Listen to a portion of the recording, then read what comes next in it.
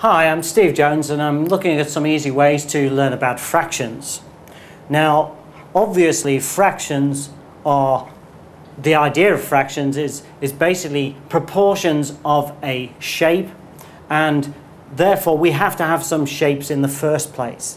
And it's obviously much easier if we start from simple shapes, create multiple shapes from that, using maybe cutout models, and then make sure that they're identical. And then all the proportion part is looking at counting the shapes afterwards.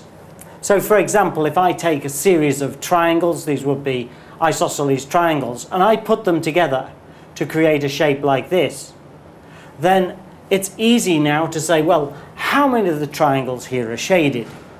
And when they say 1, 2, 3 of the shapes, so 3 out of 1, 2, 3, 4, 5, 6, 7, 8. 3 out of the 8 shapes are shaded. Then the fraction is 3 out of 8, or 3/8.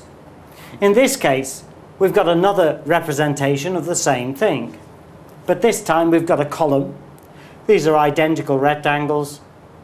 And we say, put them together. Okay, now what is the proportion here?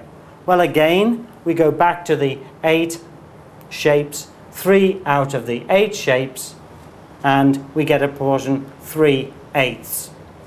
Of course, that's a very simple thing, and the shapes are simple. Proportion and fractions can get much more complicated, and you can have fractions which are not easy, not 3/8, they're 0.515, for example.